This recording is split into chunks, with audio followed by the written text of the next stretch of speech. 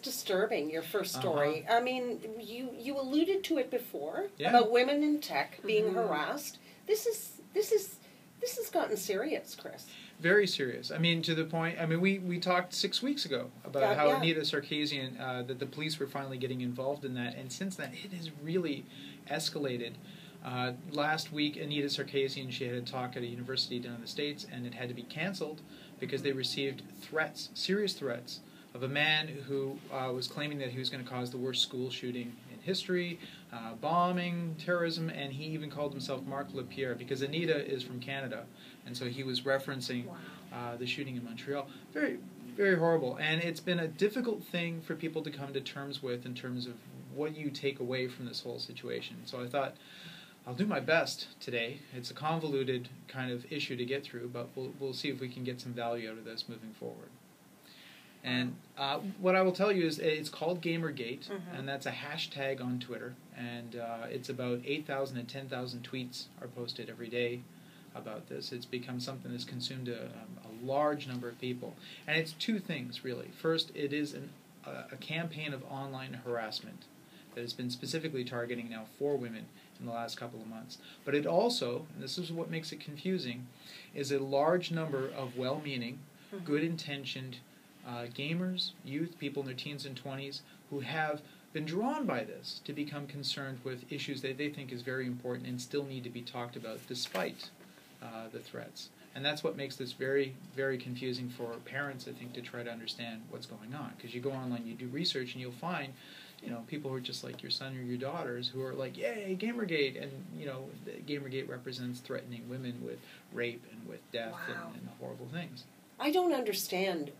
I don't understand where this came from. No. So, okay, I'll take you through that then. So this initially began with groups of people who we often refer to as trolls, who organize themselves to create campaigns of harm and harassment. And they do this because they find it entertaining, but also I think that they do get a bit of a high because they feel like they're in control. Maybe the rest of the time in their lives they don't feel like they're in control. And the kind of things that they do, one that was really bad, was they found a forum, a support forum for people who have epilepsy. And they would go on and pretend that they have epilepsy and upload animations with strobing lights and giggle that they may be causing seizures amongst the people on this forum. They get together and they look for people online who they can target with harassment. And they've been doing this for a couple of years, targeting specifically women, and especially women in certain issues that may be sort of, you know, touch button issues. This year, that escalated when, in the summertime, they chose as a target a woman named Zoe Quinn. They chose her because she designed a video game about depression called Depression Quest. And when it came out, it wasn't something that she had planned. It just happened to launch on the same day that Robin Williams had passed, and mental health was a big issue. So she received a lot of attention in the press. I mean, it's the kind of story that we as journalists love. A woman has designed a game, it's about depression, very brave. She had an ex-boyfriend that was upset at the attention that she was getting, didn't like the fact that she was being praised as this wonderful person, so he wrote a reveal tell-all suggesting that she wasn't very nice, that she had cheated on him and things like that.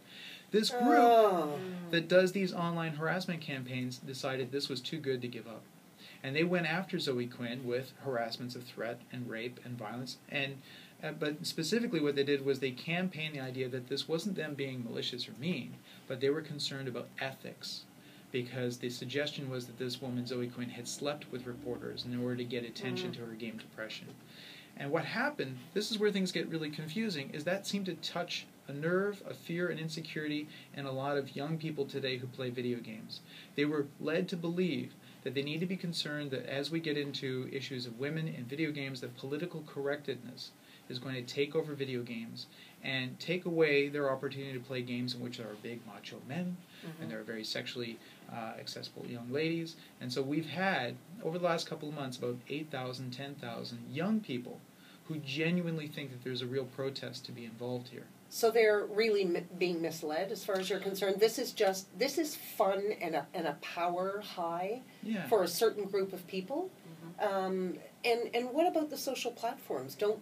Can't they stop this? Well, so here's how things get really interesting. When initially those stories started to come about, Zoe Quinn, and then eventually you have Anita Sarkeesian, the initial reaction, I think, for a lot of people was just, if you ignore it, it'll go away. If you don't feed the trolls, if you don't give them attention, what they did not understand was that these trolls were getting attention from all these young people that were rallying to their cause. And a good example of just how confusing that is that they went after a woman named Lee Alexander. She noticed that very few people were actually talking about this. We talked about it 6 weeks ago, but nobody else was. So she wrote an article.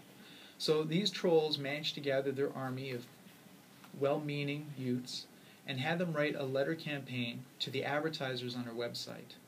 Intel actually pulled their ads in response because what they saw were hundreds and thousands of emails coming to them from well-intended youth saying they were concerned about this woman's editorial, that it was too controversial, they should support it. Intel pulled their ads. So even Intel became duped by this. Intel later on has issued an apology saying they did not fully understand the issues, and what they were trying to do was try not to take sides, and invariably did take sides. So this has been what has been very confusing in terms of this, and it's been going on for months. Wow. Now, this past week, with Brianna Wu, the latest woman to be sent from her home, including her husband, and having to bring in the police, what has happened is we're starting to find people actually talking about this. So you have game designers who are coming out and saying, look, I was hesitant to even talk about this. I didn't want to address it, but I'm finally going to do it. Journalists are starting to do the same. And what has been a major turning point is that you have now celebrities weighing in. So Jon Stewart from The Daily Show, Seth Rogen, Patton Oswalt, Will Wheaton, the list has been going on and on and on. And a lot of the young people who have been involved in this are now standing back and having second thoughts as to their involvement in what they thought was a protest, when they're starting to realize that all their heroes are saying, look, this is really hateful and misogynistic, and you really have to kind of think about what you're doing and not be involved in something that's causing a lot of harm for a lot of people. And you're being manipulated.